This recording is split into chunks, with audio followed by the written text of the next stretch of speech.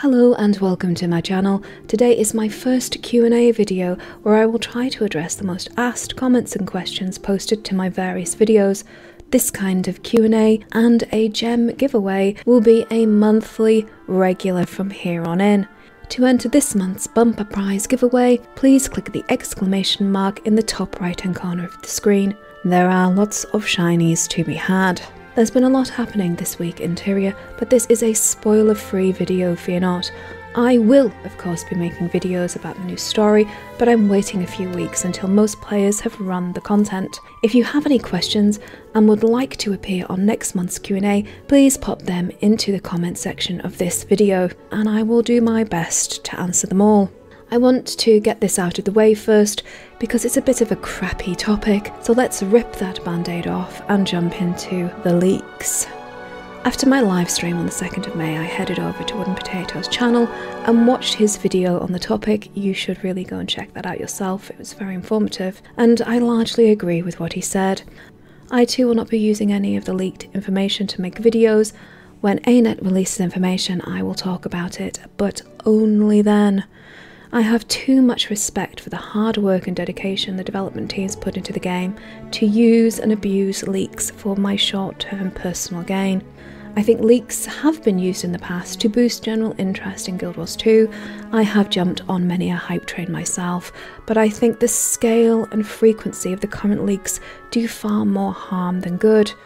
From a purely moral point of view, I think a breach of promise is a very poor show. Be it to a company or a friend, your word should be good or you have no credibility. Speaking more generally, leaks can be in the national interest. I think the last 18 months in politics have shown that. However, it would be a little bit of a stretch to suggest that these game leaks were about the greater good, at least not to my mind. Do you guys think that leaks build hype for the upcoming expansion, or are they just spoilers, killing the fun of discovery when the expansion finally arrives? Please do let me know in the comments below what your opinion is about all this. Onwards to less divisive topics.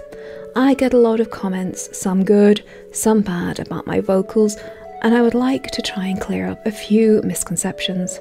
I have discovered that my voice has a rather Marmite quality to it. Peeps either like it or they hate it with a burning passion. It's not something I have ever really given any thought to, it's just me. I think something, I say something, hopefully in that order. Also, to clarify, I'm not whispering. I'm just quite softly spoken, to the point where I do struggle to converse in fairly noisy environments. In a noisy bar, I kind of have to become an impromptu mime. This is how to win friends and influence people. No.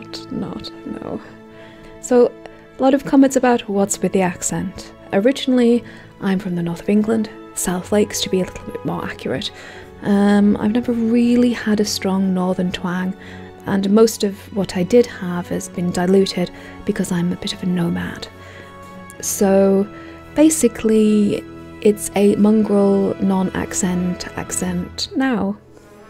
And the next thing is still about the voice, sorry, there is a lot of questions about it, the ASMR thing. The first time I heard about the genre was in the comment section of my video.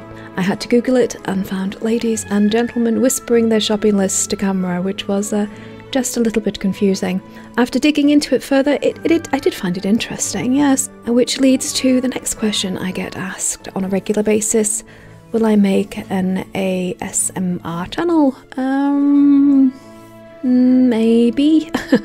I find narration quite challenging and rewarding, to be honest, so it's a solid perhaps in the future at some point. Maybe? Tristan, one of my lovely patrons, asked me a direct question, so he's getting his answer now. Your videos tend to be very artistic, that's very kind of you to say, and you often post pictures you have created concerning aspects of Guild Wars 2. Have you studied art? Okay, so yes, I have studied design a bit. I did it after leaving school, and I've also pursued it on a hobby basis. And I do enjoy creating fairly run-of-the-mill but original digital illustrations and graphics. I am very much a novice, and oh my goodness does it show. Using what skills I had back in 2012, the Krytan Herald started its life as a role-playing news edition. On its pages are still stories created by myself and many role-players from Pyke Square and the Tarnished Coast. It chronicles our adventures through Tyria, for anyone who's interested in that. The images I put together for my videos are very much like those used in the news edition. They are almost always composites, created using screenshots and the artwork produced by the brilliant creative professionals that ArenaNet employs.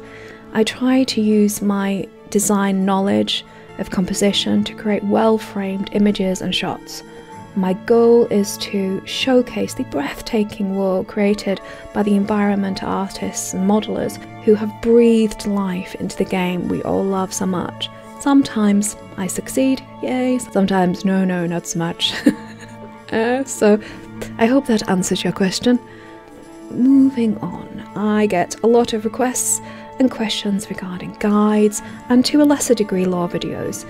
So I want to give you an overview of what I'm planning over the next few months. I am creating new player guides for all the professions. So Elementalist, Thief, Warrior and Mesmer are done. The LE is a bit light on content. I might go back and have a look at that, but I'm pressing forward at the moment. I want to get through them all.